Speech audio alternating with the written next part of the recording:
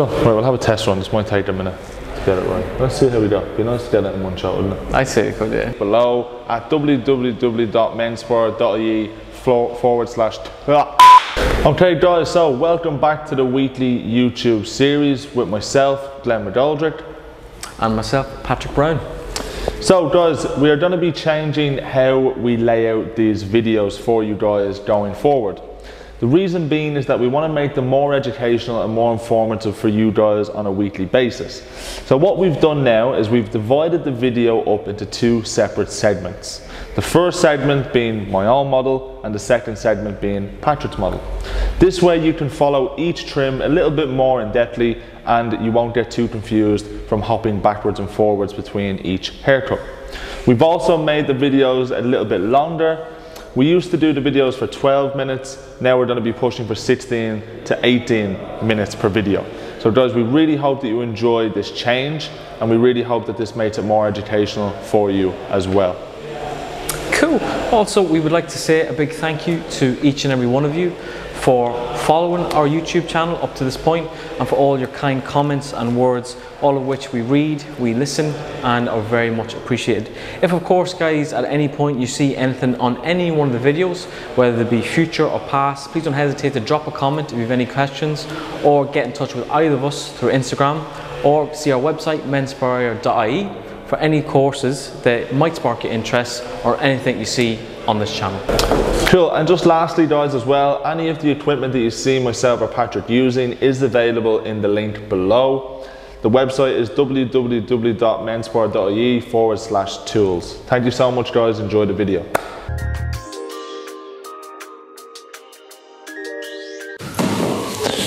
Okay guys, so got some really good models this week I think. We're going to be showing something completely different really this week. Not that we normally do the same thing, but I think it's nice to show a little bit of variety now that we're coming into the last 2 weeks. Okay, Colin always wears his hair quite creative, quite fashion focused. Okay, and generally speaking with Colin we've done all sorts of things. We've done mullets, we've done, you know, long crops, we've done everything. What he's decided to do, and we actually decided to do this the last time he was in, but the hair was too short to actually cut it into that specific shape. Yeah. So what we're going to do today is create a really short mod style haircut. Okay. So we're going to have a really short choppy fringe to the front, and we're going to have something a little bit longer to the sides and the back. The emphasis is going to be on the external shape for the most part. So we're going to have something quite choppy to the front.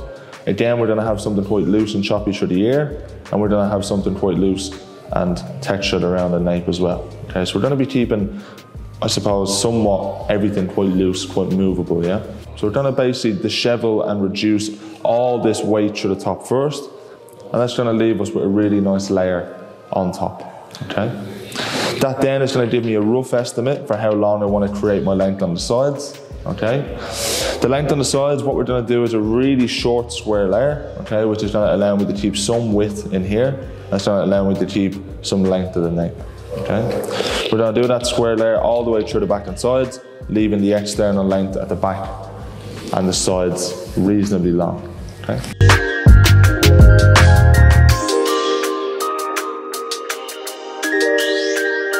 On the skin, okay, so we can simply use our fingers to basically rest or create tension with the hair, okay? And from there then we can use the actual finger razor itself directly on the skin, okay? Because this won't cut the skin guys. There's a safety blade on either side of this, so you can use this freely.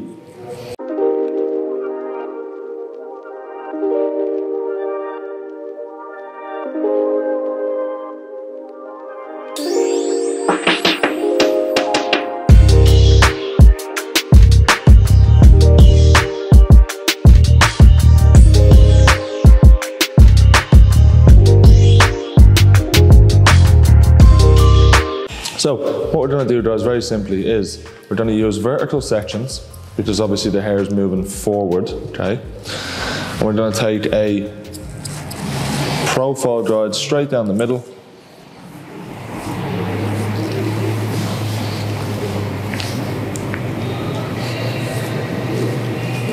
Okay, we're going to use the nose as a guide Okay, either side of the nose. We're going to use our clips the whole way, as you know. Now notice I'm using the fine side of the comb here because I want to create quite a lot of tension. Cool. All right, so reverse triangular here to the top. So we're going to leave some extra length towards the back of the head or towards the crown, okay, because I want to leave some movement in the hair.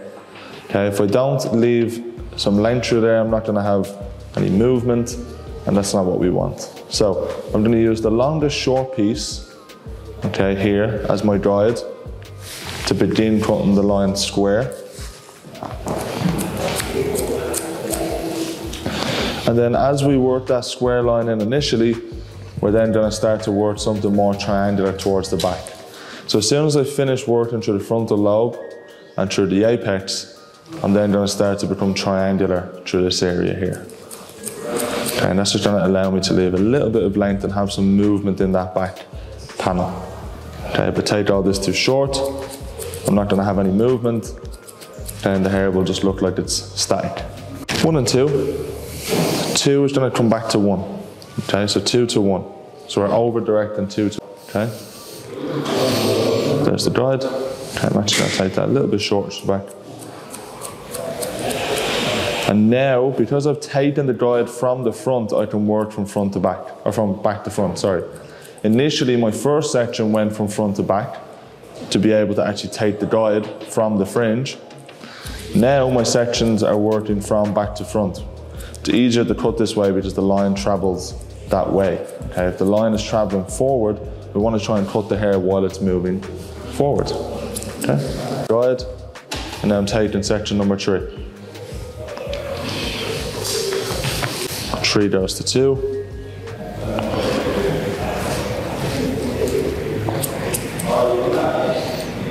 There's the guide.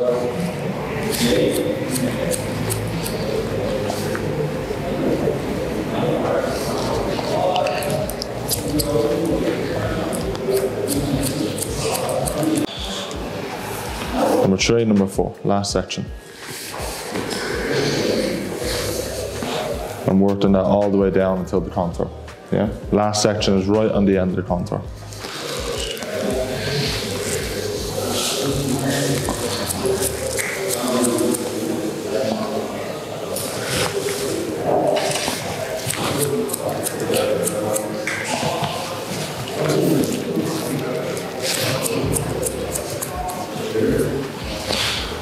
Cool. Some lovely movement in there now. So I'm just going to put this square to the back. Okay, and I'm just going to leave, I suppose, probably like a finger's length in general. Okay, I'm not looking to leave it too long. We're actually looking to create a really nice short layer. Okay, section 1. We're going to work our way down the head. Nice square line. And I'm going to stop cutting just when I get to just below the occipital bone, okay? Because I'm looking to actually leave that hair there as a longer panel, okay? Like we said, I want some disconnection through the head's in the right position. There's the guide. Nice square line. Coming out from the base, there's the guide. And again, I'm only working this down to the occipital bone.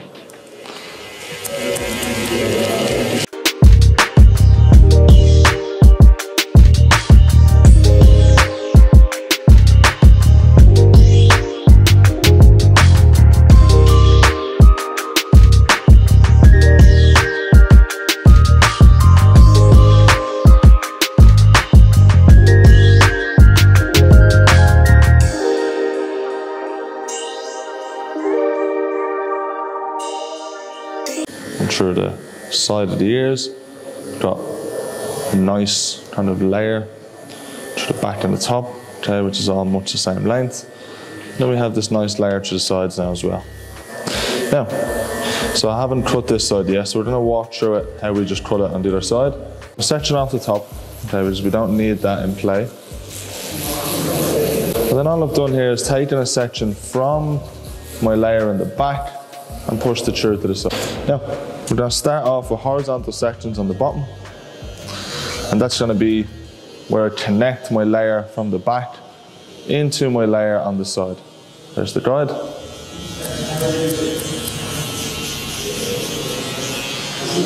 I was going to create a square cutting line all the way across. Section number 2. We're going to elevate section 1 to section 2. There's the guide.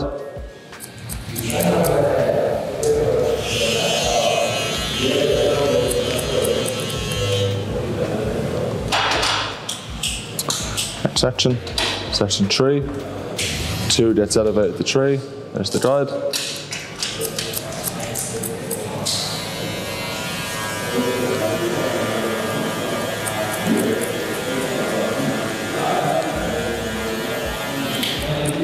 You know, I don't want it to be too long on the edges either. We're just looking to have it like flush. So anything that I feel is a little bit too long, I'm just gonna come in and just gently just personalize it away.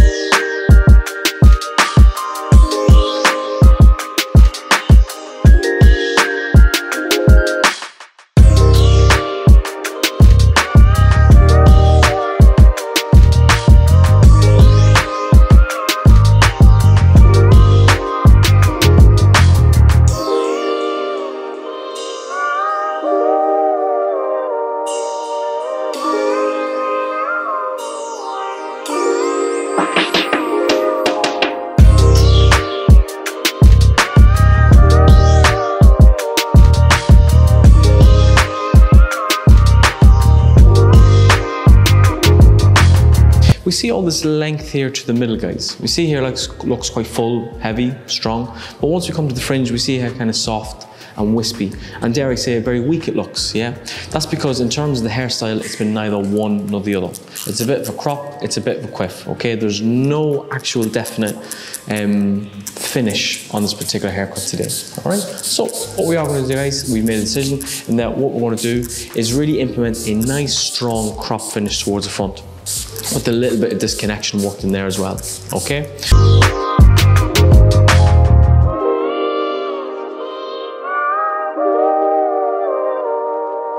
I want to section off in line with that. See that here? So the cow's at the front, or splits. I'm going to section it off in line with that. Now what I am going to do is definitely look to a little bit more of an interval in the section, all right? So we can really, see the way it's like a bit of a yin and yang. This little motion through the middle there. So when I cut this side one way and the other side a different way, see when I actually blow dry these out, flat, the two shapes will merge together in the middle, okay? Just to soften and create a much more shattered, blunt line. What I've done now, I'm just literally layering off that baseline that I created at the front. What we're working here is nice and square to the left-hand side, okay? For a much more sharper effect. Working square back to front, front to back, all right? Notice, guys, I pretty much only have 2 little sections here in this little left-hand panel, okay? Section number 2, just brought right back to 1, check the guide each time, of course, bring the section on up, and just cut the line very, very simply. So even though I'm doing something a bit more, if you like, edgier, creative, what have you, I'm still working with pretty much basic fundamentals, all right? Using my numerics, picking my shape, ask myself what shape I want to create, how do I want it to look, and basically slotting each shape along with each technique in each section. Very, very simple. All right. Following the head shape once again, choice of length.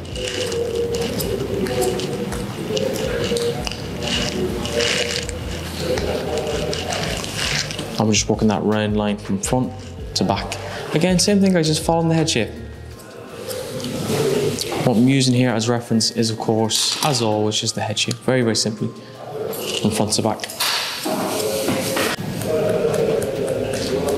Now, round line, in the front. Okay, we lose a little, we pick up a little. Guys, just cutting the line in, very, very simply.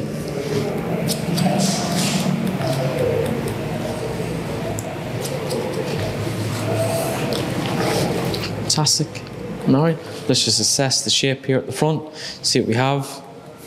Okay, we see we have something slightly looser and more shattered on one side. Come to the opposite side then, what you'll see, what we have is a slightly different finish. Reason being because the technique and the shape that we use was slightly different. We groom all this down, we'll see, have a much more stronger, blunter finish here.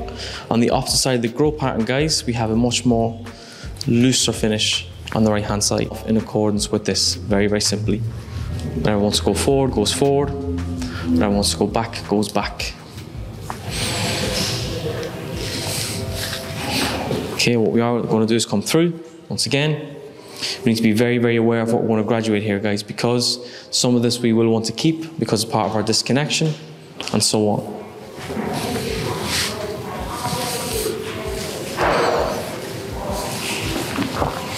Create that triangular line that we're talking about. If the head is upright, unfortunately, I have to really work to get in there and get that triangular line. The more the head is forward, body comes up, and the triangular line is there. Very, very simple. Okay, section number 1, before we pass back over.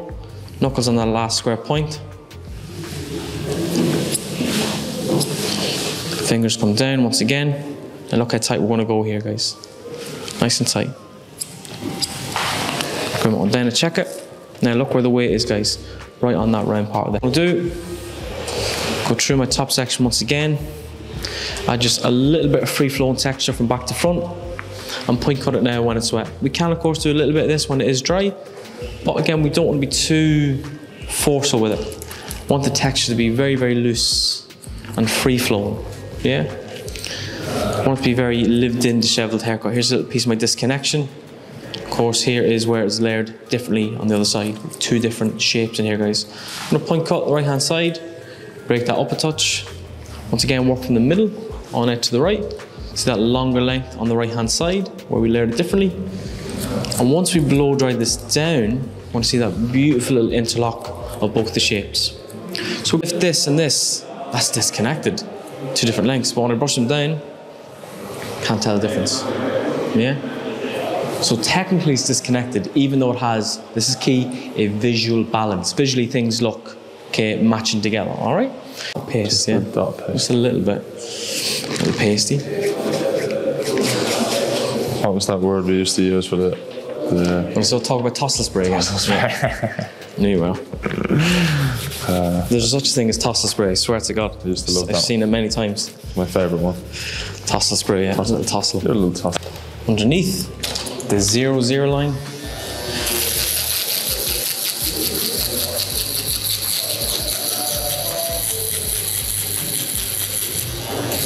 .5 right underneath the number 2.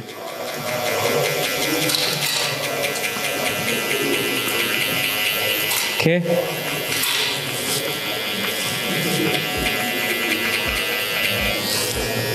Underneath that then we have the 0.5.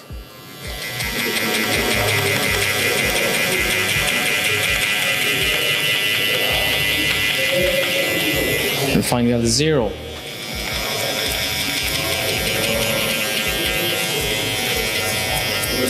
Okay, fade's nearly done. All right, simple. Just going to finesse that out just a little touch. Maybe shape it up towards the front here. All it needs is a little touch of the 1, and the transition guard and the fade is done. All right, right underneath that number 2, guys. See the way it's been brought right underneath. Really helping us build that nice, strong square shape that we're talking about. Bring it right in along the front here. Scooping it right underneath the number 2. Okay, that's going to open up. Now, all we're going to do now, just to finesse the fade, is work down the guards. 1 open, right underneath where the transition was.